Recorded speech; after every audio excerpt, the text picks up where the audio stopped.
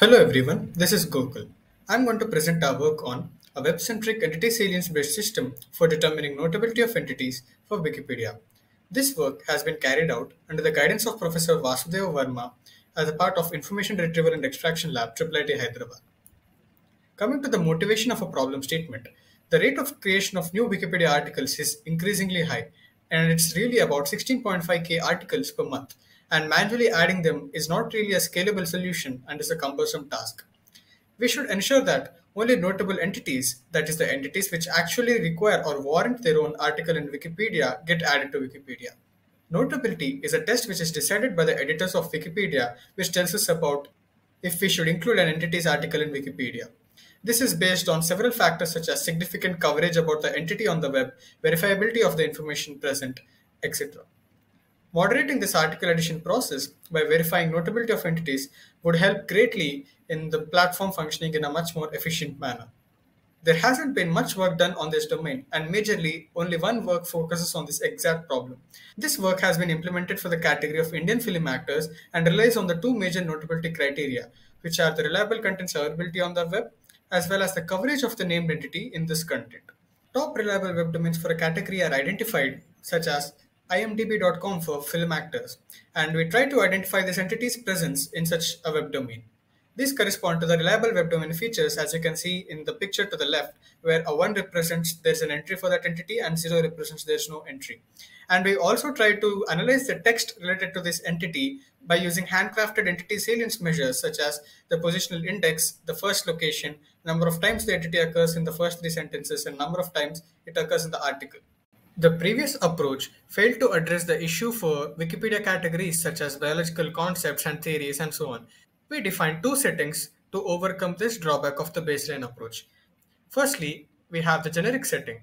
This setting basically consists of categories that have large number of entities such as actors, films, cricketers, software companies, where we can identify a required number of reliable web domains.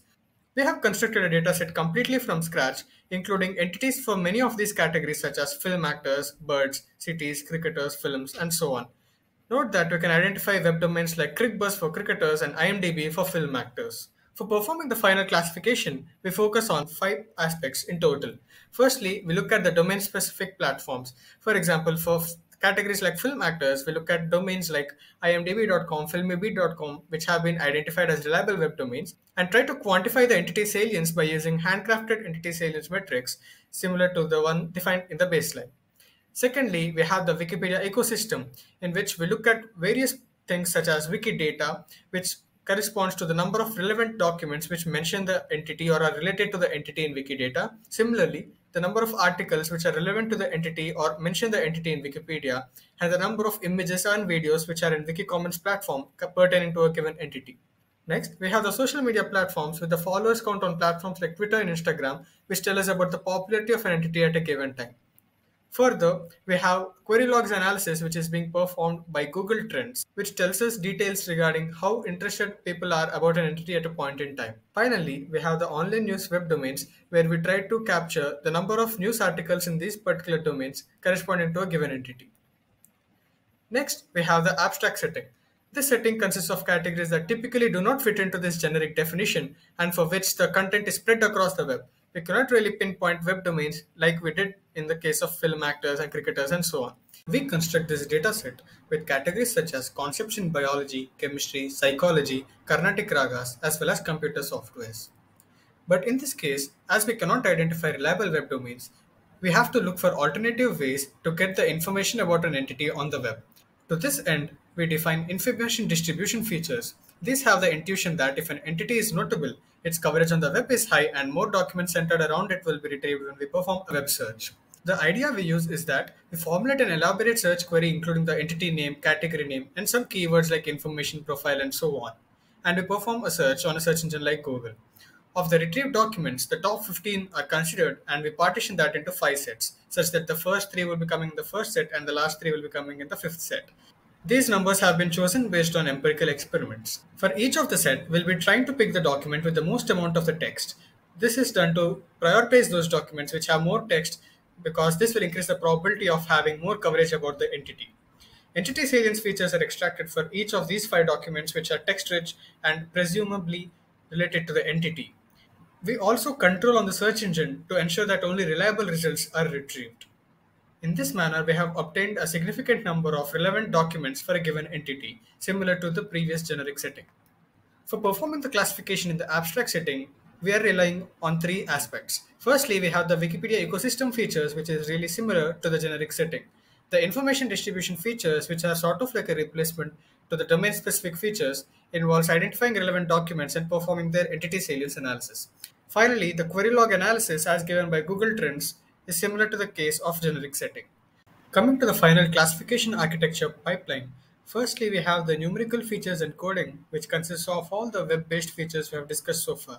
Features like Wikipedia ecosystem counts and query trends are common for abstract and the generic settings, whereas the generic setting we also have social media and online news.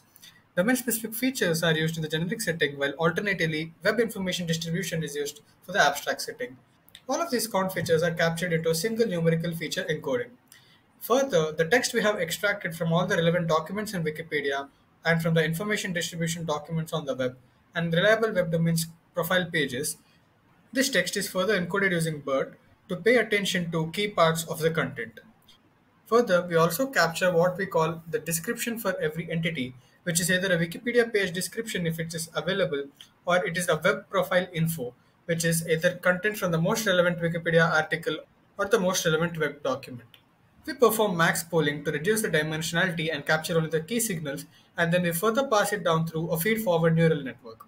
We also obtain the categorical embedding for a category by passing its ID to differentiate across various categories. All of these encoding inputs are passed through a feed-forward neural network, and we finally arrive at a single number, which tells us the final notability label. Coming to the results of our system, we have used precision, recall, F1 score, and accuracy, which are the standard accuracy metrics, and we have seen that our system significantly outperforms the baseline we have defined. There's an improvement of about 9% in the case of generic setting, which is depicted in the first table, and there's an improvement of nearly 14% in the abstract setting. Coming to the future work, a drawback of our system is that it is primarily designed for single entities. These include actors like Shah Rukh Khan, Salman Khan, cricketers like Virat Kohli, and so on. There exist articles in Wikipedia which have complex titles which could have multiple entities or concepts, like the list of collaborations between Mani Ratnam and A.R. Rahman, and so on. There could be a non trivial relationship with the category it belongs to, such as there could be an islands article in the birds category. It is important to identify if a given title is simple or complex, and also try to identify which are the entities involved in the title. We are working on incorporating these aspects into the system by using a graph based approach for correlating the entities and concepts within a title. This would help in complex title handling as well. Thank you.